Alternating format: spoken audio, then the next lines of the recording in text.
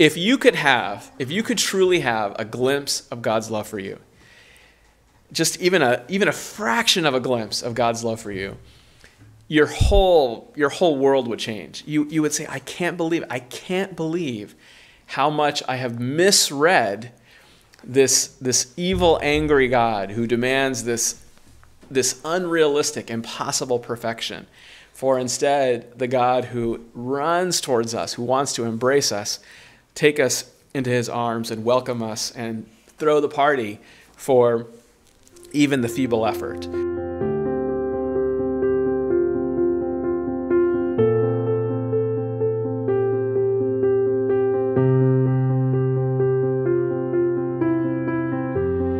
All right, well, good to be here with all of you. Grace and peace. I'm going to be talking today about the assurance of salvation. So this has been a subject that I thought we would do in a shorter series, but after the last message I gave, I had conversations with different ones of us, and lots more questions came up, and I felt like there was still more to be done here. So I'm not sure how much longer we'll go. It might go short, it might go long. It just depends on really feedback and until we feel like we've covered this subject adequately.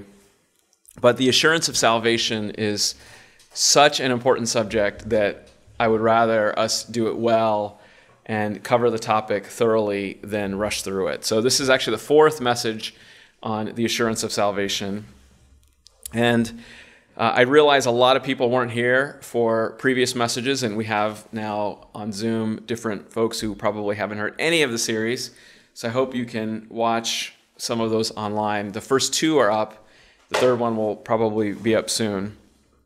The first thing that I talked about was how important this subject is, that if you don't have good assurance of salvation, you will be crippled in your Christian life. You will constantly be in anxiety, and you won't be able to just perform the normal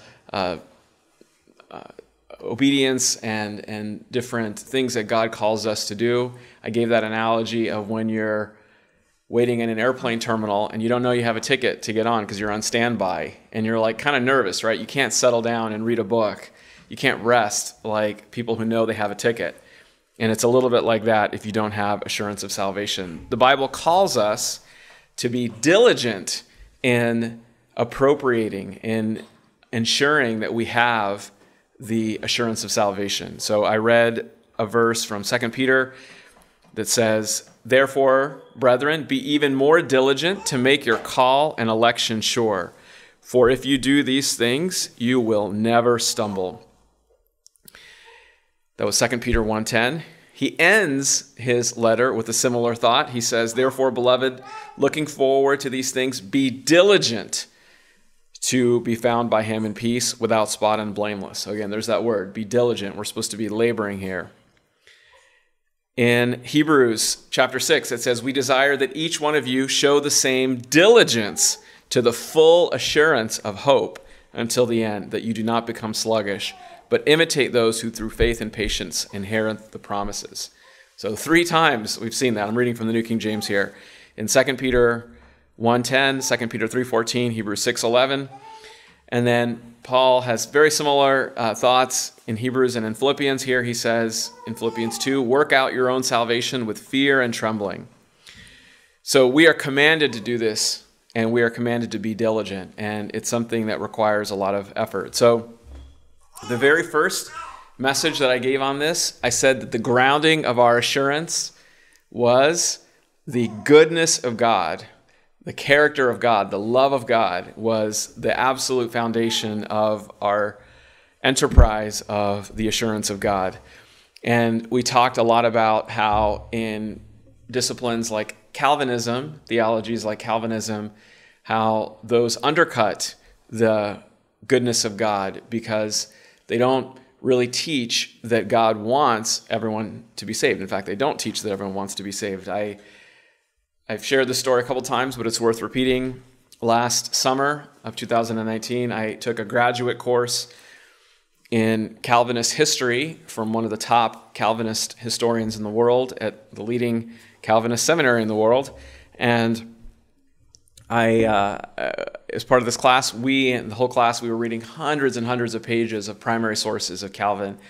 And we were doing a discussion online with the professor, and someone raised his hand after reading all this John Calvin and said, Dr. Professor, could you tell me, now that we've learned all of this from Calvin, we want to go out and teach it, can we say when we go out and preach, especially in evangelism, can we preach that God loves everyone? And wow, it was a tense moment. I remember that very well, where he said, he was obviously thinking about in Calvinism how there's predestination and how God has predestined and chosen many to be damned eternally. And the professor thought about it for a little while, and he hemmed and hawed, and you could tell he didn't quite know how to answer this with confidence. He was candid with that, and he said, well, I think you can, insofar as we believe that God gives common grace, rain, food, shelter, to everybody, even though he doesn't give salvific grace to everyone. And so you can still say, in this limited sense, that God loves everyone, but just so long as we qualify that with saying that God doesn't love everyone with respect to their soul, their salvation. And I thought, whoa. And then he went on to say further, he said, but I would never say, when I'm preaching, I would never say to a mixed group that Jesus died for your sins, because Jesus didn't die for everyone's sins. He only died for the elect. So I talked about that and developed that idea in the first sermon, that there is a very subtle but very real campaign out there from many different directions to undercut your picture of God. And fundamentally, this notion that is out there is that God is not for you, that he's against you, or he's disappointed with you, and he doesn't even really want you. There are very, very profound ways that this message comes through. This is one of the main reasons why I deeply disagree with Calvinism, because it teaches this wrong idea of God. I'll read you a quote from one author who says, named Jerry Walls, who says, Calvinism deprives those struggling with their faith of the single most important resource available, the confidence that God loves all of us with every kind of love we need to enable and encourage our eternal flourishing and well-being. It's a good thought there, that in Calvinism we lose this confidence that God is for every single human being salvifically, that he's giving us grace, that he's calling every single person genuinely in reality. Okay, the second message that I gave was on the necessity of standing firm in the gospel. The gospel is not merely our entry into Christianity, but it is the basis in which we stand. And I drew that diagram with the flashlight. And if you missed that message, that is up online. Please watch that. It's a very important message where we have to magnify the gospel and the cross as our lives progress, because we need a greater, more expansive vision of God's mercy, his kindness, his love for us, as we better appreciate the gap between God's holiness and our sinfulness. And then in the third message that I gave last time was about the book of 1 John. 1 John is a book that is dedicated at the assurance of salvation. And the purpose of the book of 1 John is, in fact, to help us to be assured in our salvation, to assure true Christians. And I read you from 1 John chapter 5, verse 13, where John gives us his purpose statements. He says, "These things I have written to you who believe in the name of the Son of God, that you may know that you have eternal life, and that you may continue to believe in the name of the Son of God." So he says, I'm writing to you who already believe. Why? That you may know that you have eternal life, and that you may continue to believe in the name of the Son of God. And there's these multiple tests, these multiple reinforcing tests that are given in 1 John to strengthen us in our assurance. I want to give a little bit more background on 1 John before jumping into the body of our message here. In order to understand the book of 1 John, we have to understand what the main heresy was that he was fighting against in his time. And in fact, this heresy was easily the most significant heresy that the church faced for its first 300 years, 400 years or so. And that heresy is called Gnosticism. So what is Gnosticism? Let's talk a little bit about that as we understand better the book of 1 John. So Gnosticism is one of the most written about subjects in the early church. They were constantly trying to rebut Gnosticism. And in some ways, there's an advantage that Gnosticism came around, which is that it helped early Christians to clarify a lot of their own thinking. And if it weren't for the Gnostics, we actually wouldn't have nearly the amount of writings that we have. The person who was the most dedicated at this task, his name is Irenaeus. He lived in the 2nd century. He wrote in Greek. He lived in modern-day France. And it's very interesting. He gives us a history of how Gnosticism began. Now, I will say that modern historians, in general, they don't listen to the early church on Gnosticism. They would rather speculate and make up things out of thin air.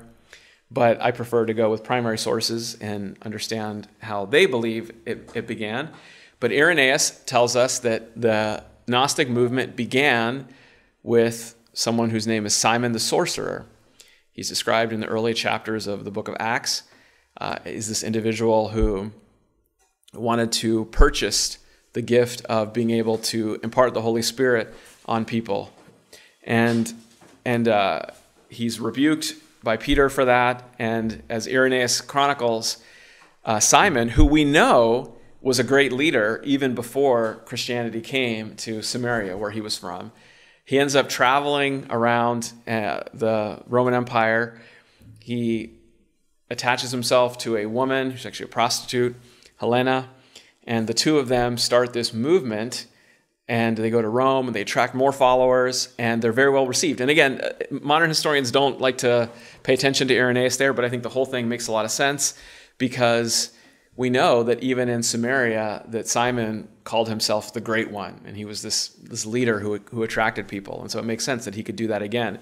Except the second time, when he goes around and he starts this movement, it's now sort of mixed in with a lot of Christianity too. One of the clear allusions that we have to Gnosticism is in the book of 1 Timothy. And in 1 Timothy, you don't have to turn to this, but you might want to write down the reference. Paul's writing here, and he says, "O Timothy, guard what was committed to your trust, avoiding the profane and idle babblings and contradictions of what is falsely called knowledge. By professing it, some have strayed concerning the faith." So he says what is falsely called knowledge. Do you want to guess what the word knowledge is there? It's gnosis. So we get our word Gnostic from it. There's the verb gnosko, I know, which is the verb form of the noun gnosis. And here Paul says, Timothy, watch out for this movement of what is falsely called gnosis, or Gnostic knowledge. It says, by professing it, some have strayed concerning the faith. Paul dies in the 60s in the 1st century, and hopefully you know who the last apostle to live was, the one who lived to the longest period in the 1st century. It was, of course, John. And John makes it all the way to the 90s. So Paul has been dead now for a number of decades. And by the time John is writing, Gnosticism has flourished, it has blossomed, it is spreading like wildfire. It's all over the place. And when he writes his epistle, 1 John, 2 John, he's writing directly to counter this movement that has now gained a lot of steam. It's gained a lot of momentum. We'll come back to this in a little bit. There are, besides Simon the Sorcerer, there's a couple of other names that you should know of famous Gnostics. The other most famous Gnostics, his name is Marcion. Marcion lived in the 2nd century, and one of the quirks of Gnosticism is that they taught that the Old Testament God was kind of a sub-God. It wasn't really the true God. He wasn't really the father of Jesus. And Marcion, for that reason, deleted the whole Old Testament. He didn't like the Old Testament. He loved Paul, and he made his own canon. That canon was basically Paul and a highly edited version of Luke. So the Gnostics, for a variety of reasons, really gravitated towards Paul and didn't like most of the rest of the apostles. They felt that they were basically Judaizers, and only in Paul and in some of Luke could you really find the truth. Because of Marcion, there were writers who wrote against Marcion, Origen, Tertullian, and others who speak about Marcion's beliefs there. The other Gnostic that you should definitely know about he's actually very important. His name is Mani or Mani. Mani was a Persian who lived in the Middle East, and Mani was a person who similarly had Gnostic ideas. And his form of Gnosticism, there's many different flavors of Gnosticism. There's not any one group that laid claim to it. Most of the Gnostics in the European area, were more loose with their morals. They were quite libertine and antinomian. However, the form of Gnosticism that flourished in Iran or Persia was more ascetic, and it was more of a kind of live an austere life. And the reason that Mani was so important is that Augustine was a Manichaean before he converted to Christianity. And so Augustine, who in many ways defined Christianity for the next 1,000 years, was very influenced by Mani and the Gnostic ideas there. So through Augustine, of course there's debate on this, but I think a lot of Gnosticism came in through Augustine into the church and ultimately was revived by people like John Calvin. This is so important because if you don't understand the background of Gnosticism, you kind of read John's letters and you're like, what's he talking about here? What is this stuff about if you don't confess that Jesus Christ came in the flesh? Like, what is this all about, right? You can read these lines and just goes over your head. But if you understand the Gnostic background, it makes perfect sense. There is so much Gnosticism that has come into our world today. Many similarities to modern Christianity, views on baptism, views on Lord's Supper, total inability, predestination. It's all over the place. Okay, so let's just really quickly look at a little bit of 1 John here in this light. And we're going to just see how important it is to understand the context here whenever we look at a book. So if you look, we're going to do a really quick just flyover here of a couple passages. So in 1 John chapter 1, we did this last time. We're going to go at a different angle here. But when he says in 1 John 1:1, that which was from the beginning, which we've heard, which we've seen with our eyes.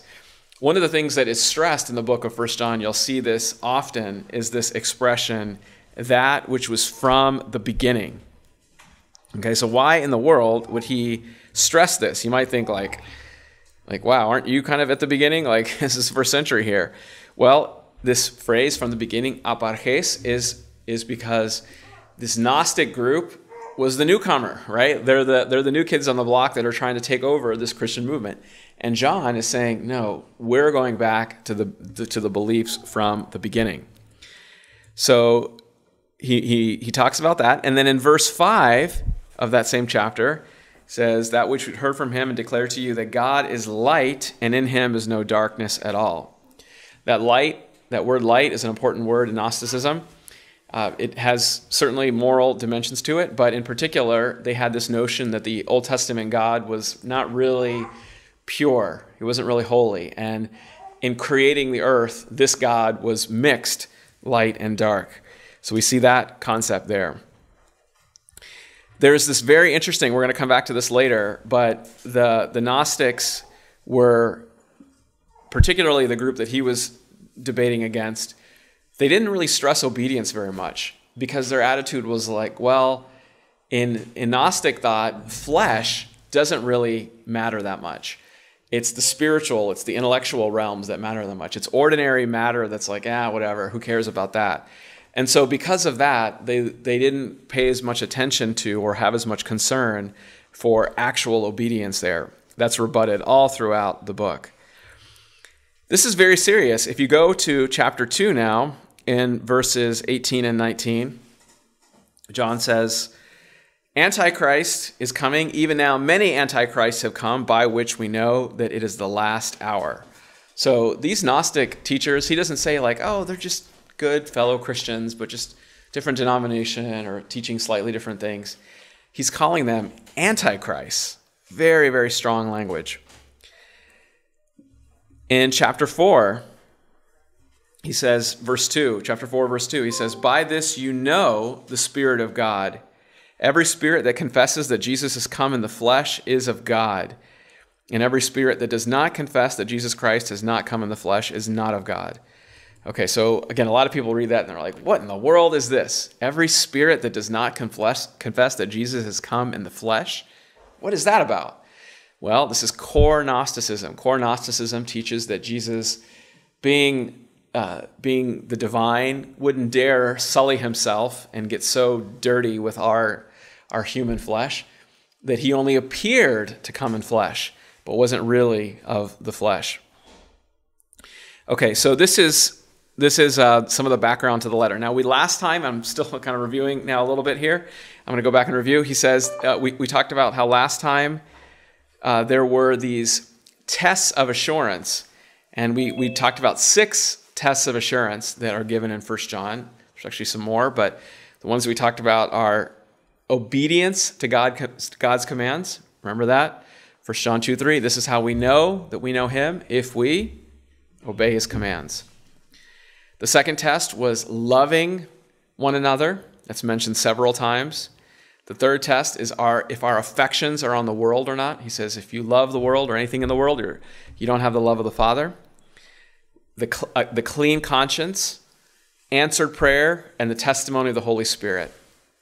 Those were the 6 tests that were given thus far in 1 John. So what we're going to do today is we're going to double click on the very first test here, on obeying God's commands. And we're going to spend some time exploring at a high level this concept here. And we're going to, as you'll see, circle back to something that we talked about in the beginning. Okay, so before we get into the meat now of new content, I want to stress something here that is really important. And I'm going to illustrate this with a book that I read many years ago. The book was by a surgeon. His name is Atul Gawande. Some of you have heard of him. I've actually met him. He was at the same hospital that I did my residency at. I highly doubt he would remember me, but I did meet him. Really a very impressive individual. Not a Christian, but he's a very gifted surgeon and very gifted writer. He's written many books. He's written a lot of very well-written articles if you were to search for him online.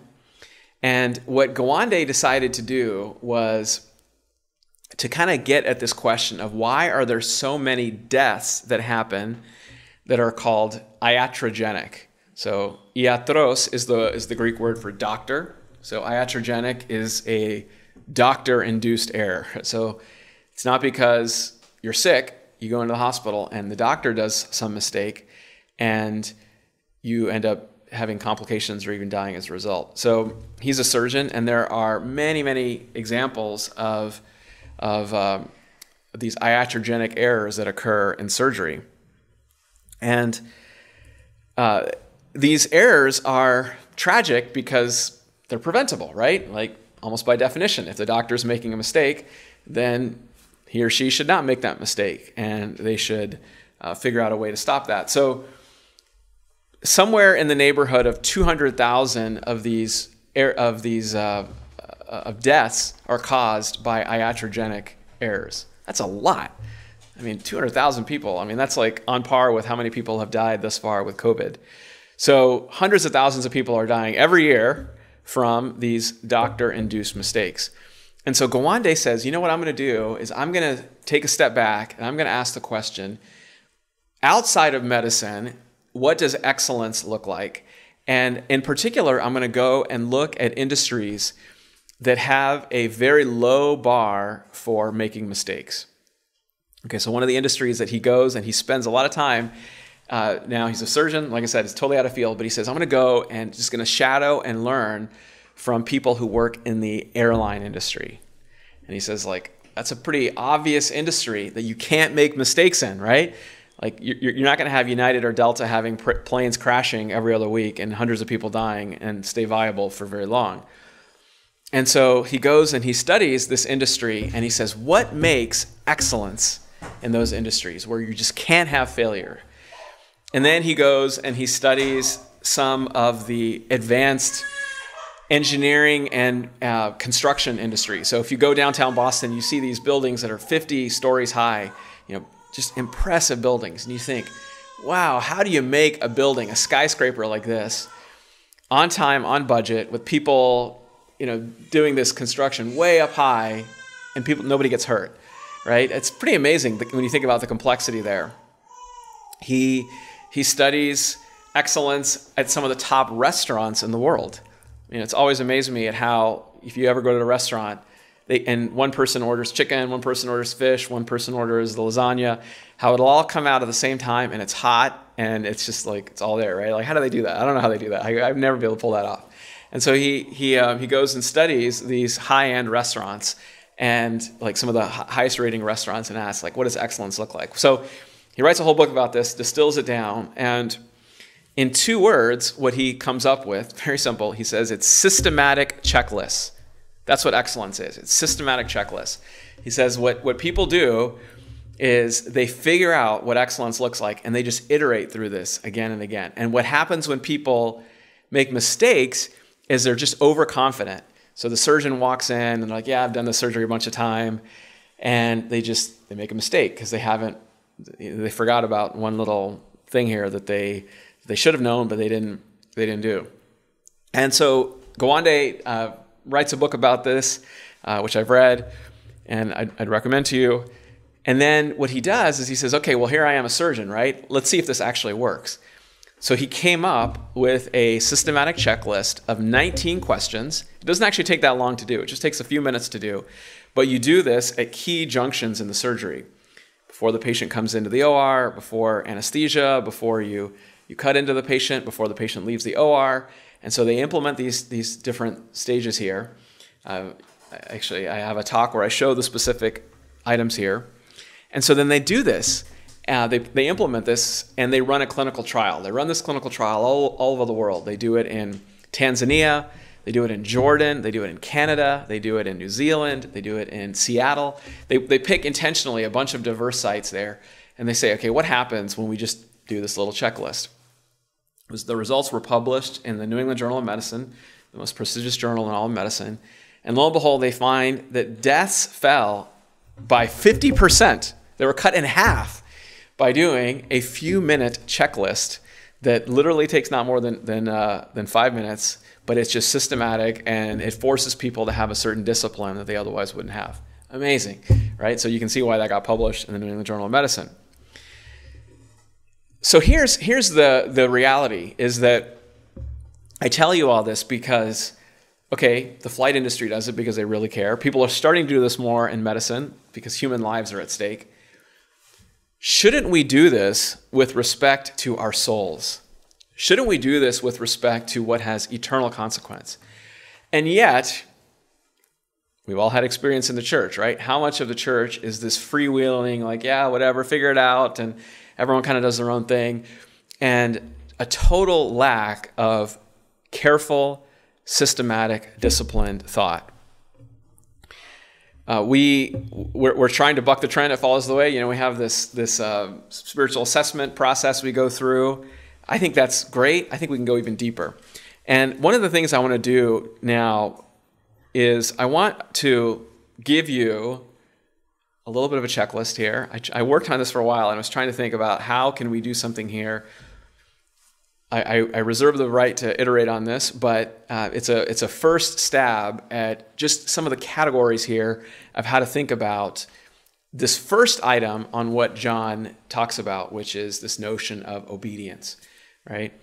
And I'll tell you, it's so interesting. It's so interesting. I find this just amazing that human nature is such that we will gravitate towards certain areas of obedience and be very loathsome or neglect or even be hostile to other areas that are found in the Bible. our nature is just selective, right? That's just who we are as people. And so the notion of saying, okay, I want something that's more comprehensive and systematic as opposed to just in keeping with my own likings or my own fancy is incredibly important, because this is souls at stake. These are lives at stake. And what I'm going to do is introduce one other concept here, which is the concept of dimensions or axes. So I think in linear algebra terms, and in linear algebra, there's a sophisticated way of doing this concept of a basis set or orthogonality in linear algebra, where when you do linear algebra, it was like one of my all-time favorite math classes that I ever took. Super useful, but the key idea of linear algebra is that, or one of the key ideas of linear algebra is that you need this concept of multi-dimensional space or n-dimensional space that you can build up using what are called basis sets, or basically, if you remember, those who've done linear algebra, this concept of these unit vectors that you build up there. So if you don't know what that is, don't worry about it. But I'll illustrate it in this way, that in the same way that when you do this in trigonometry or calculus? I can't remember now. But when you do trigonometry or calculus, you learn that there's the real number line, which has numbers like pi and 1 and 0 and -1 and all those numbers. And then there's the imaginary number line, right? And the imaginary number line is the square root of -1. And there's all these, you can have 1i or -i, or I to the I divided by 2. And you have a real line there, and a lot of engineering, if you do electrical engineering, what you start your plot with is you put the real number line on the horizontal axis and the imaginary number line on the vertical axis. And that one plot becomes the basis of so much of modern engineering. It's how planes fly, and that's how so much of modern engineering occurs, is this concept of these dimensions, in this case, the real dimension and the imaginary dimension. Well, in the same way, there are dimensions of obedience. And it's very easy to wrongfully think like, oh, I know math because I know the real number line. And in reality, you're not comfortable with dealing with imaginary numbers, right? And if you're not comfortable with imaginary numbers, you can't really do very much math past high school. Like you get stuck. In the same way, what happens in the area of obedience is that you get stuck on an area. You think like, oh yeah, I know obedience. It's this particular dimension. And then lo and behold, you've missed vast other areas out there because you're constrained by little dimensions of thought that you're along. And so when I did this, I kept iterating on this several times, and maybe I'll iterate it again later. But I thought like, okay, what is a helpful way to think about dimensions of obedience, categories of obedience? And I think what you'll find is that in different categories or dimensions here, some of them you'll say like, yeah, that sounds great, I love that.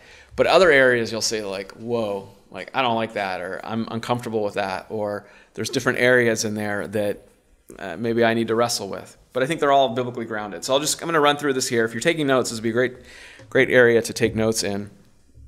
So the first area of obedience that I was able to come up with is humility.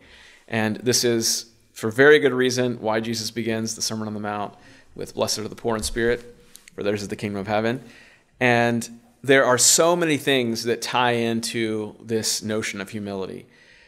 It is your prayer life. If you are a person who's self-sufficient, you don't need to pray, right? You're not going to feel that sense of desperate need. Your willingness to receive input when people speak into your life. Do you withdraw or recoil, or do you say like, hey, thanks, I welcome that? Fashion. I have a sermon online about this that makes the case that fashion and modesty and jewelry, all these things are basically pride issues. Envy. If you envy others, that's a function of your humility. Blaming others versus seeing yourself as the problem. This is right, again, at the middle of the Sermon on the Mount there. There are, I think there's a lot of notions of, in all of this, of overcoming the fear of man, right? So when people who are trying to to put on airs or fit in with the crowd or just go along with everybody else, well, not surprisingly, they're going to struggle with issues of the fear of man, because in true humility, if you have biblical humility, you realize your position relative to God, and in the fear of man, man is magnified, and you want to please man. I say this often, that I think one of the best tests here is, all these are great tests, but one of them is lifting up holy hands, right? This is something that Scripture commands us to do, and a lot of people are too cool for it, or they don't think they need to do it.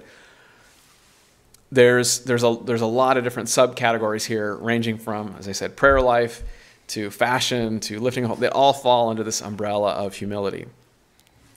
Then there's another dimension here. So that's the first dimension. There's another dimension here, which is your love for God, and how are we loving God. So one of the ways that we can tell our love for God is, are we giving God regular time and the first fruits of our time, right? They had to give the first fruits of their crops back in the ancient world.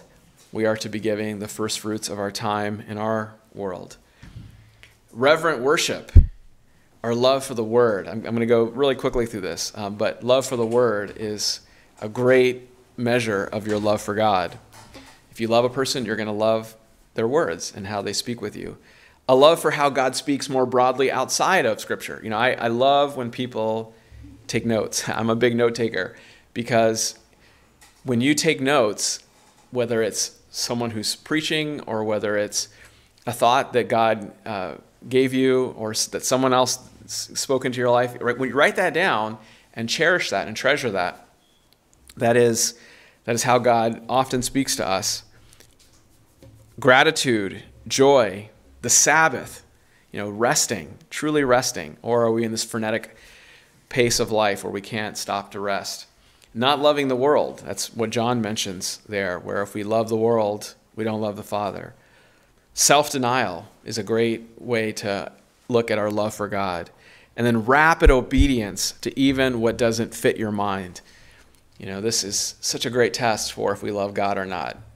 Or are we trying to basically agree with God? There's a difference there between obeying and agreeing, right? Like if you tell your child to do something and they don't do it until they understand it and comprehend it, that's very different than obeying. There's a third dimension here, which is integrity.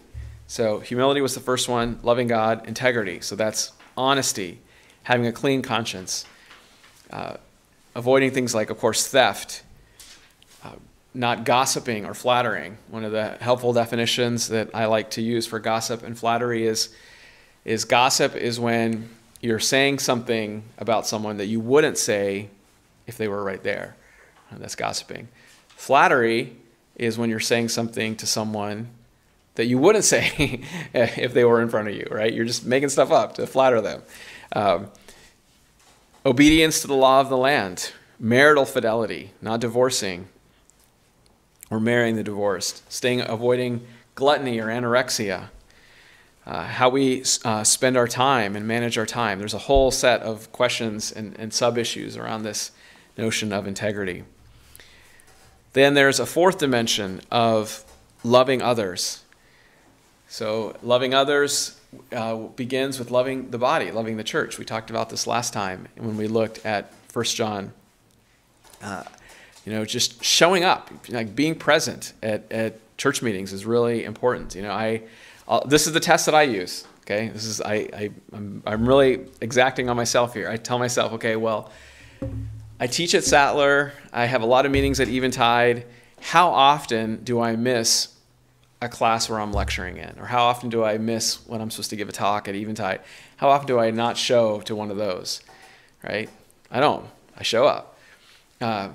That's whatever that is for you. That should be your floor for how much you show up at the church. Like hopefully your passion for the church exceeds your passion for work. Right? And again, use that as a good test there. Like whatever your miss rate is. Some people do miss things like that, but whatever that is, show up. Show up. Just be there. You can't love people if you're not there in their presence. we live in an age where church gets leftovers and not people's best. I always remember this. I think I got this from my dad, and my dad often says, son, I still remember this so well. My son, he didn't have shoes until he was 18 years old, and didn't have not even flip-flops, didn't know anything. And he says, we would walk from our house to various church meetings, often an hour or two each way. And I remember him telling that, prepping me before I would go and preach in India. He's like, make sure your sermons are long, because people walk a long way to get here. Don't just give a 20-minute message. They'll all be let down. And I remember he drilled that into me, and I said, okay, well, if people back then could show that level of devotion, and here we drive in our cars 15 minutes, we better show a level of commitment there. Loving others through evangelism. Look at your life. Have you structured your life? Have you built in times where every single week you've got like quality time doing evangelism? Or is it this haphazard deal there, right? That's such an important way to measure your love for others. Loving your enemies, the whole concept of non-resistance. We could spend many hours talking about that. And 2 kingdoms. There's a 5th dimension of gender and family roles. That principle of Titus 2, where there's the household code that's given. And Deuteronomy 6, I've given several messages on this in the last few months about how we're supposed to teach our children all day long. Head covering, views on children and career, views on schooling. I mean, all these things fall into this heading here of a dimension of obedience. This is one that is a little bit surprising that not a lot of people would include here, but there are, I put this because there's a whole set of commands in the New Testament on this, but I called it zeal. And Jesus commanded us, he says, to be zealous. In Romans 12, be fervent, it says. There's imperatives given there that we should be like emotionally exuberant people. We're not supposed to be just cold, stiff people. And, it always gives question marks to me when I see someone light up when they talk about some hobby, and then I see them talking about spiritual things or in the congregation, and they're just sort of dull and drab. I believe that literally we are to follow what it says in the Bible, where we're supposed to cry out to God, shout to God. In Hebrews, it says that Jesus prayed with loud cries and tears. Right? Isn't Jesus our model? Does this mark our life here? And this zeal dimension, you could put lifting up holy hands in that as well, potentially, is often neglected, where it's very easy to just be rote in how we sing, how we do things, but we're commanded to be zealous there. The 7th one is one that is often missed in conservative settings. I'm going to call it social justice. Social justice includes several headings that are not popular. One is compassion for the poor, and really thinking here about how we are to be serving the poor, giving to the poor, not storing up treasures on earth. I started a company called Eventide, and the whole premise of the company is that America, we often use this analogy that America, people live like mafia wives. What do I mean by mafia wives? Well, the mafia wife, she lives with her fur coats and her diamond rings, luxurious lifestyle. She knows something shady is going on the other side of the door, but doesn't want to ask hard questions because she loves her life, right? And at Eventide, we go around, and I give a lot of talks on this, about how people live like mafia wives, where they don't want to ask questions about what are we doing with our ownership, where we're buying and selling from. Are we thinking about supply chains and fair labor and treating people properly there? In James, it talks about how there's going to be this day of woe to the rich. Why? Because they didn't hear the cries of their laborers. If you remember that. And a lot of us are like, whatever, like who cares about that stuff? It is so true today that there are lots of places today where terrible things are being done with slave labor, very inhumane conditions, care for God's world. A lot of people think this is a liberal issue, but wow, in the Old Testament we see time and time again that Sabbath meant that you rested your animals as well, right? You had to have compassion on your animals. Jubilee, you had to rest your land. You had to take care of the land and steward the land. I had this other moment, it's one of these jaw-dropping moments. This was in the 90s. I was in medical school. I'll never forget this. It was in a class that we had on infectious disease, and this professor got up and was giving these statistics about how many people die of various diseases and where they came from. Obviously, these are infectious diseases, long before COVID, more than 20 years before COVID. And he gave this session on influenza. Influenza kills ballpark 200,000 to 300,000 people per year, and sometimes more if it's a bad strain. And he talked about how the way that the virus does this every year is that it shuffles and it recombines when it mixes between pigs, chickens, and people. And it's just basically farming practices that involve this recombination there. And I mean, I never heard this. I never knew this. I just heard of the flu, but I had no idea where it came from and how it kept coming around and how it kept killing so many people. And it typically kills the very old and the very young, widows and the poor. And I still remember this just eye-opening experience, like, whoa, if we want to actually help the poor and the widows and those who are elderly, one of the best things you can do, in fact, maybe one of the best things you can do, particularly in the West, is think about how your food choices, your choices about what you patronize there are either propagating diseases or not. Now, this is, again, I realize for most people it's not even remotely on their radar screen. They wouldn't even think about these things. But if everybody pulled together, that would be so many millions of lives saved there as we just follow God's simple concept that he says in Proverbs, that the righteous man cares for the needs of the animal, but the mercy of the wicked is cruel. Most people just want cheap stuff to fill their bellies and don't think about these issues of compassion and harming and whatnot. And again, it's just not even on a lot of people's radar, right? And I'm sure as I'm saying this, a lot of people are like, I don't want to think about this.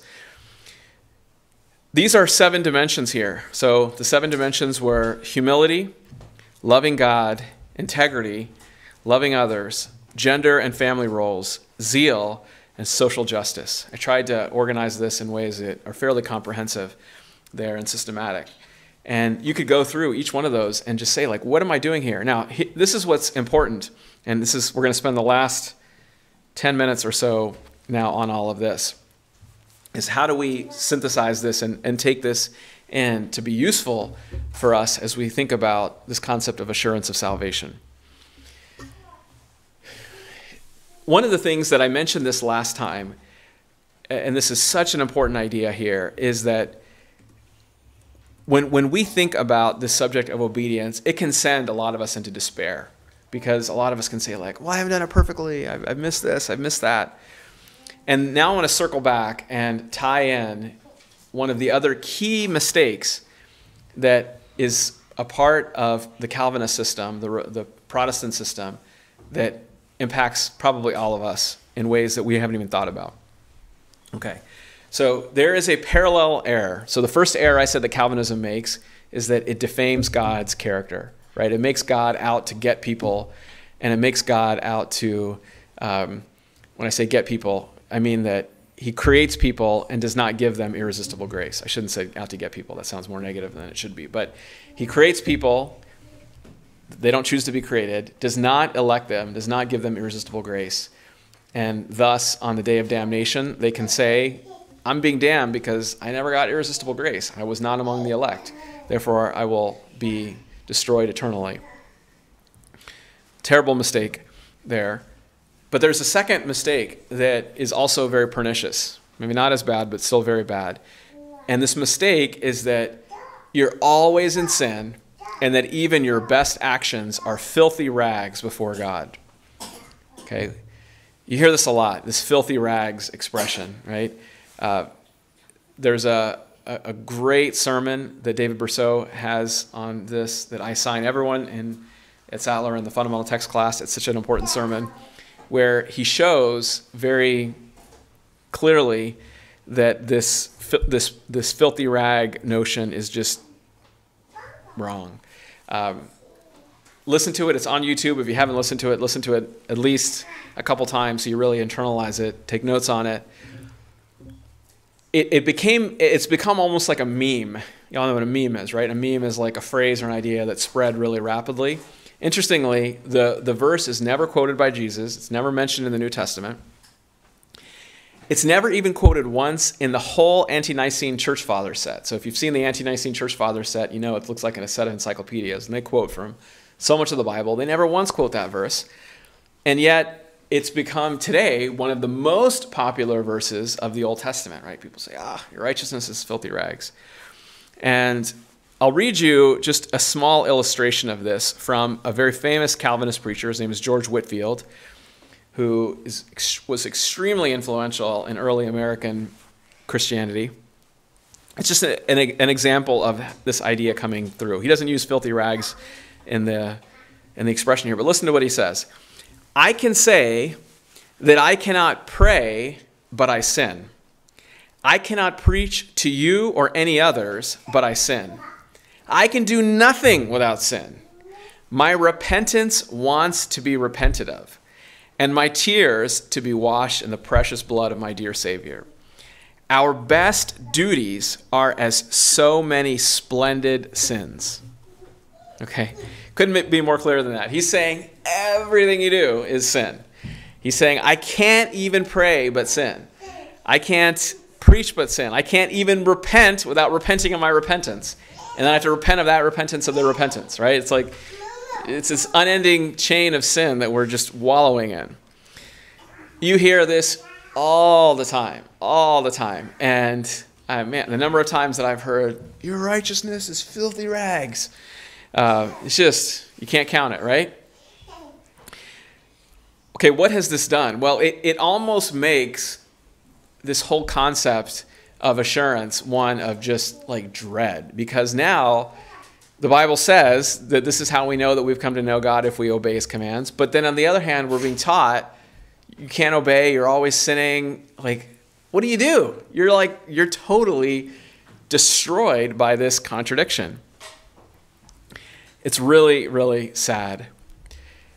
I told you this last time, and I'm going to say it in slightly different words today. This is really important here, that when we ask the question about obedience, one of the main things that I look for is something like the lack of a settled defiance or a settled ignorance. Okay, what do I mean by that? A settled defiance is where you're just going to do what you're going to do, and you're not even going to really wrestle with this, and you're not going to change and make positive steps there.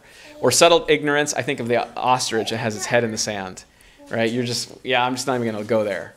And I had lots of conversations with people that don't even want to go there with discussions of particular areas. They've just walled off. Like, I'm just not going to go there. I just can't think about that. I'm not going to go there. Settled defiance means that something on that list that I just told you about, you're not going to wrestle with it. You're not going to pursue that. You're just going to live in a bubble.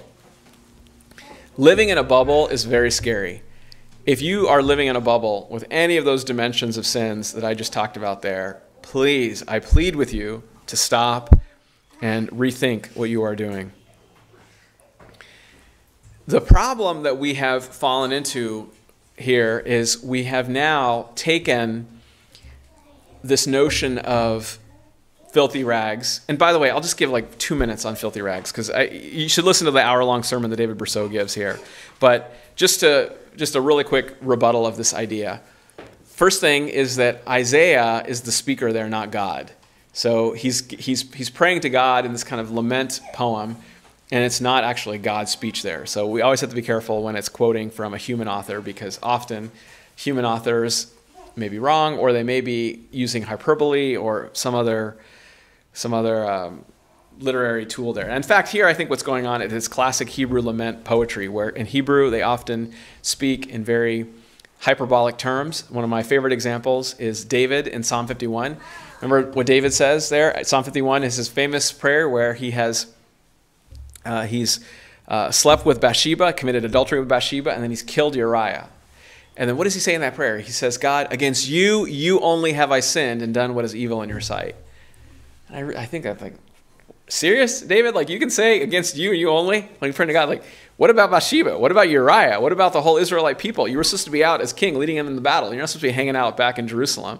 Like, you've sinned against a lot of people there. But he's speaking hyperbolically, right? And people in Hebrew poetry do this a lot. And that's one key point here. The second point is that there are many times in the Bible where it says that different acts of obedience that God delights in and that he's pleased with them.